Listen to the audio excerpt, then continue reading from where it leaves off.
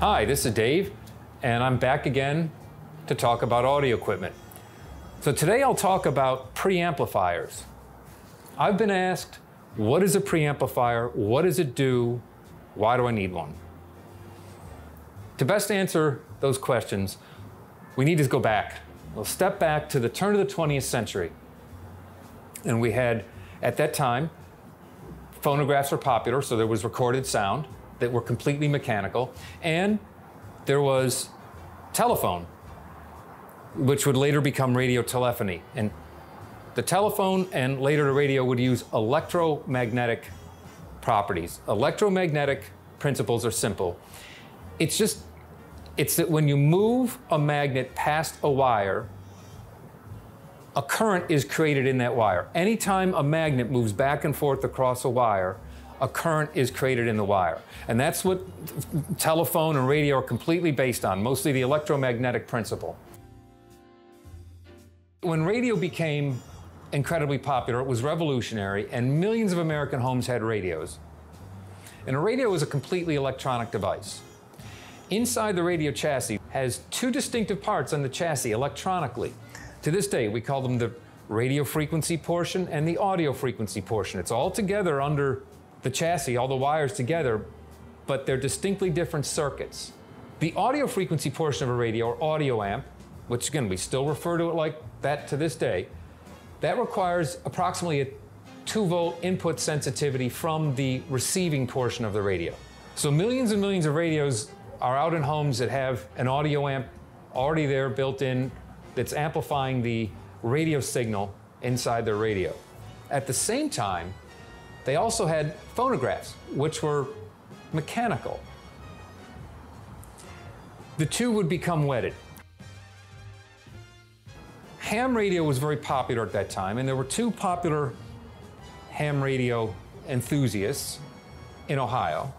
Their names were Chorpenning and Woodworth, and they were popular ham operators, and they were working on an improved microphone for their ham stations. And instead of using the electromagnetic principle, they were working on the piezoelectric principle. The word piezo comes from the Greek word for squeeze, and it means that when you squeeze certain crystals, they actually emit an electric current. So you layer enough of them together, and we can actually create electric current in the same waveform as the sound that's pressing against it, squeezing against the surfaces. And it worked, and it actually worked very well. And it had the added benefit that it had approximately a 2-volt output. The same 2-volt sensitivity that was needed by the audio amp sections of millions of radios in American homes. So they're already out there in use with these audio amps. And the benefit of amplifying electronically is that you can control the volume and the tone very easily. You can't do that so well with a mechanical amplifier. And you'd also have the benefit of better fidelity.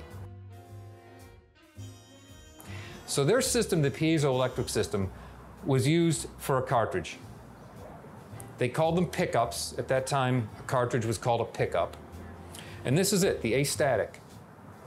2-volt output, and produced excellent results. So all of a sudden, manufacturers could include a phonograph input or an actual built-in phonograph with their radios. So the radio-phonograph combination became very popular, or standalone phonographs, but they all pretty much depended on this. Now, crystal cartridges have limitations. Yes, they put out the 2 volts that we need, but they're limited in their frequency response, their tonal qualities, and they're finicky. In our climate, they work pretty well. But because they're a crystal, hot, humid environments changed their characteristics, and they didn't work so well in the Deep South, and they would often develop problems because they got moisture inside. So the way to fix that was to go back to the electromagnetic principle, where you're moving a magnet past a wire to create the electric waveform. Two companies, Ortophone and Shure, were doing just that, and they came up with a fantastic moving magnet cartridge, both of them did, that was very popular. It would solve the problem of frequency response, had much better frequency response. It was not subject to adverse weather conditions, but there was only one catch. It only put out 5 millivolts. 5 millivolts, that's tiny. Meanwhile, all the amplifiers out there in use have a 2-volt sensitivity. The preamplifier takes that tiny 5 millivolts and makes it into the 2 volts needed by amplifiers that are already in millions of American homes. So the main job of the preamplifier is just to step up that tiny 5 millivolts into 2 volts that a regular amplifier can use. So anytime you're using a moving magnet cartridge or magnetic cartridge, you need the preamplifier to get that voltage up. So by 1960, improvements in recording technology led to consumer demand for better audio performance, and manufacturers took very profitable advantage of that demand. The first popular preamplifier was one of these small conversion units. Shure made these, a lot of companies made them, Fisher made them. So that if you already had a nice working phono radio combination and you wanted to use the better moving magnet technology, all you had to do was connect that between the cartridge and the existing amplifier. But at the same time, manufacturers wanted to serve the bigger market. So they began to create different combinations of components.